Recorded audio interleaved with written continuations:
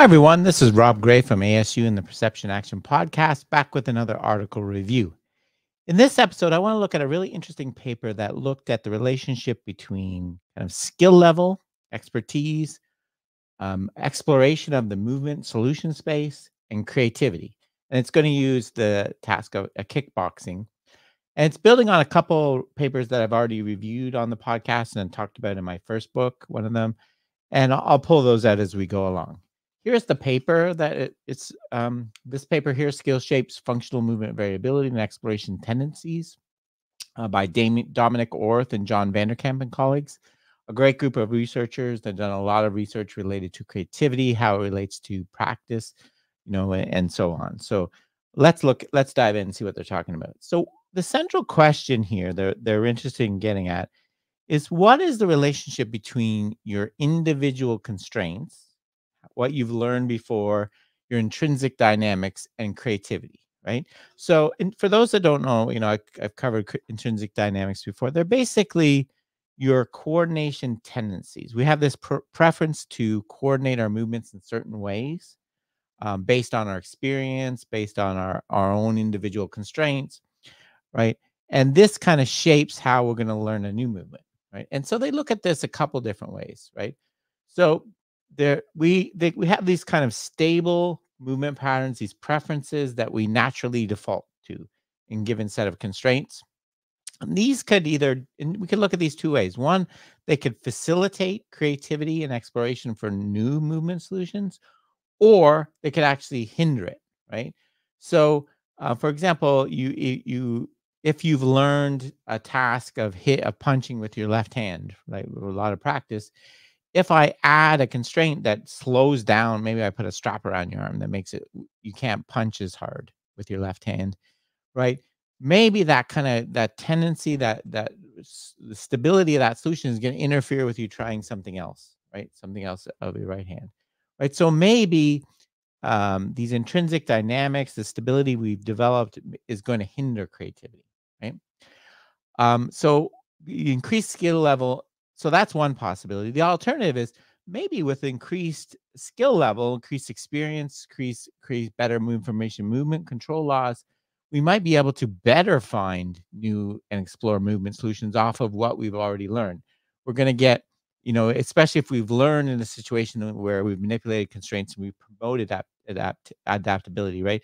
One of the key qualities of experts that we're looking for in the ecological approach is Bernstein's idea of dexterity, the idea of being a movement problem solver, being able to come up with a movement solution that works in any given set of constraints. So maybe as you gain expertise, even though you have these tendencies, intrinsic dynamics, you've also improved your problem solving ability. So that maybe that's going to make you more creative. And then there's the alternative view I mentioned before. We also suggest that individuals with advanced skills might have more stability. There might be more tractors, more things that are going to hold you to where you are. It might make you less likely to go in completely uncharted territory. To have, we can think of it as having more stable attractors. It's being doing something completely creative move might not be happening once you're experienced. Right. So that's what they're getting at in this paper. So what they're going to use is they're going to use a task that I discussed in episode 310 and in my second book when looking at the idea of metastability. And it's this kickboxing task, right? Used by Herstovsky and colleagues. What we do is look at the kickboxing when you manipulate the constraint of distance, right? So the idea here is that distance, right? As you get distance, different movement solutions open up, right? When you're really close, you can do an uppercut. When you're further out, you can do a jab. When you're really far away, you can do a side kick, right? You can't really do a side kick when you're super close, right? So these different solutions emerge, and the idea of metastability is we can put you at a point where you can do two or more solutions at the same distance, right? That's not really what they're talking about here. Is manipulating this distance allows for different solutions, right? Constraints to emerge, and in general, one or more of these solutions is going to be most functional. It's going to allow you to deliver the most force from that distance, right? So that's what they're going to build on. This is the task they're going to be using in their study. They're going to manipulate the distance of the person from the bag, right? And they're going to look at creativity in movement solutions, right? And they're also gonna look at other things like functionality. How hard did you hit the thing? Okay. So that's the background. So what are the goals? The primary focus of the study was to investigate the impact of skill level, your previous training, your previous experience on your willingness to explore new solutions and come up with something really creative. They went with, they have to I think, if you ask the authors, I'm sure this was mostly exploratory study. They didn't have a strong hypothesis either way, but they have to state something, right? That's how statistics work. So they went with the experts are going to be more creative. You're going to build off what you already have. It's going to allow you to come up with more, explore better, and find better, more unique solutions. Okay. And so Axelrod has showed greater creativity. Okay, so what they did in this study, they had two groups. They had Dutch. This was in Holland, in Amsterdam, and they had 21 participants that were competitors in Dutch kickboxing, and 21 who had no formal training in martial arts. Um, they were hitting the freestanding bag. They varied the distance across trials. Okay, the distance was body scaled for each participant, so it was measured relative to their leg length. So the distance varied between 0% and 100% of their leg length. 100% of their leg length in intervals of 11%. Right, so they're systematically varying. At each position, the participant had to strike the bag 10 times consecutively. They were given rest.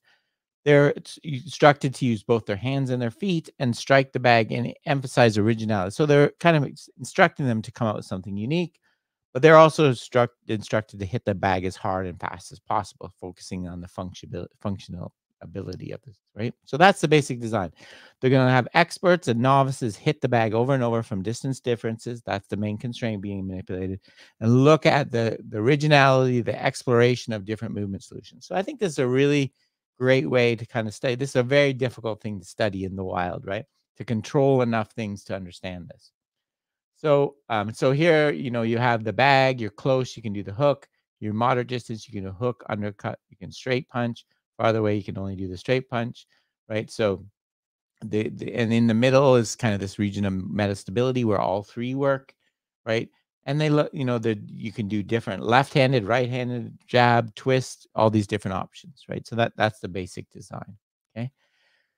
Two, they tried using kind of machine learning to classify the different things, but none of those really worked. They had to go with really expert raters. So someone watching the video and classifying, that's a right-handed jab, that's a roundhouse, so on. And they did it the right way, though. They had two different raters that rated them independently. They measured their inter-rater agreement. Presented that information that was quite high. Okay. What they did for each of the movements, they quantified several aspects of it. Functionality was based, so functionality, fluency, originality, functional fluency, creativity, and entropy. Let me show you what each of those mean. So functionality refers to, is it achieving its goal, right? How hard, and here that we're talking mainly about force. Are we hitting hard, right? Fluency refers to the number of variants you can demonstrate while still in striking, right? So it's kind of your dexterity, how many different things. Functional fluency refers to how many different variants can you do that still hit the bag hard, right? And they're talking about over 50% of their maximal force. And again, measured as across the whole group, right? So we're talking about actions that are both functional and original. Okay. Entropy is a measure. I've talked about this on a few times on the podcast. Entropy is a measure of predictability, right? So high entropy means that that you can predict what happened now from what happened before. Okay. Low entropy means high entropy means unpredictability. You can't predict what happened from what happened before. Low entropy means you can predict what happened. So it means they're using the same thing over and over again. It's a measure of how much they're changing their solution. Originality, what they did was look across the entire group and quantified something as original as something that occurred in less than 5%. Less than 5% of the people in the study used that move.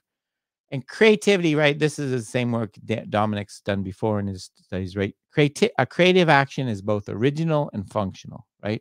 So that's really important. So it's used very rarely by less than 5% of the group, but it also has high force, right? So it's not just some random thing that doesn't do achieve your goal, right?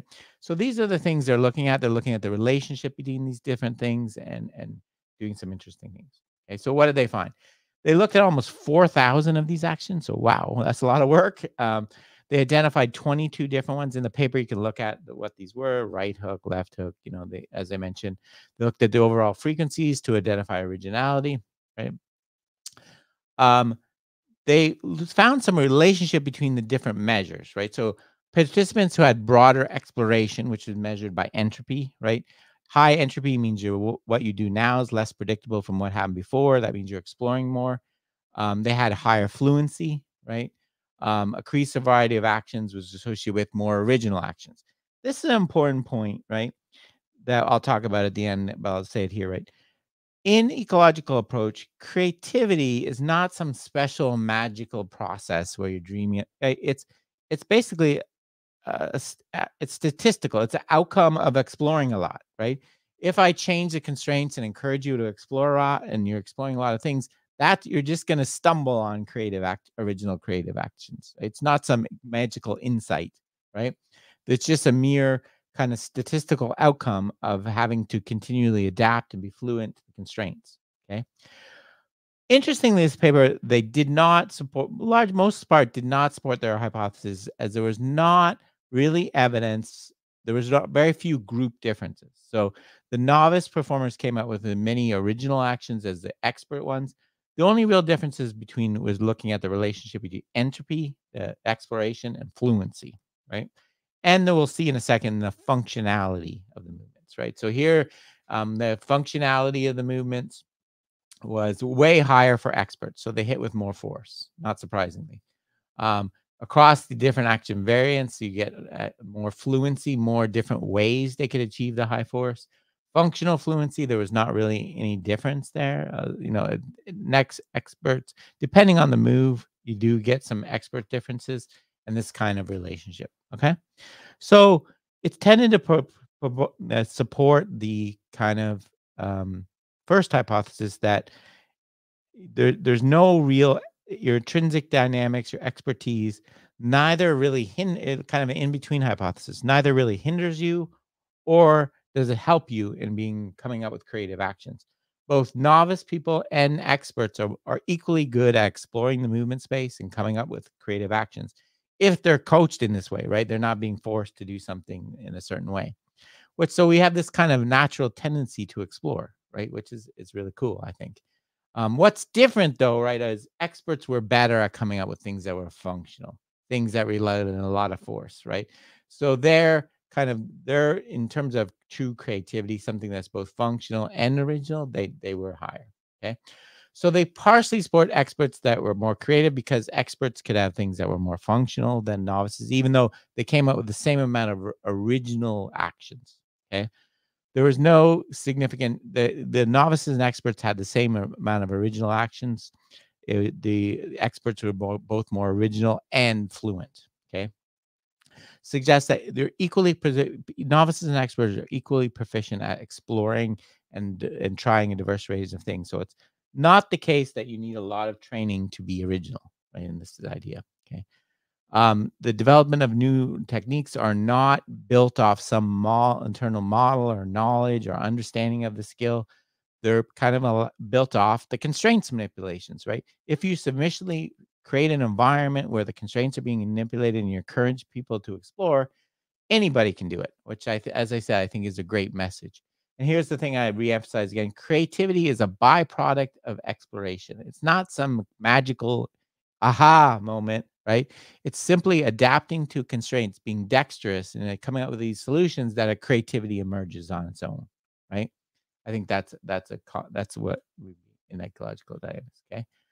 So the as I mentioned, the main fine difference between experts was novices was in terms of functionality, how hard they hit the bag, right? So experts had more functional movement variability, keeping the force strong whilst coming up with different solutions, where novices didn't have that much. So they're more tightly bound by functional considerations. So again, I think this is a really interesting finding. Again, in terms of the practical implications, give people opportunities to explore, even in their first. We tend to want to do the opposite, right? With novices, let's keep all the constraints really tight and not vary things, so to get them to learn the basic movement, the fundamentals before we go. This is showing they have the capacity to explore and learn things, and maybe add the functionality later on. Okay. They both possess equal capability to explore different actions and do these things, right. There's not some special thing. We don't have to provide a base on which you to be original, okay, and be variable in your movements. It's a natural human. I tried to emphasize. I have a whole chapter in my book. We're made to produce and detect variation, right? Humans are made to be variable, right?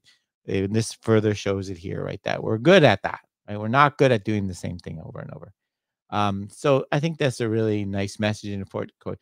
Vary the distances, vary the angles, vary the opponent.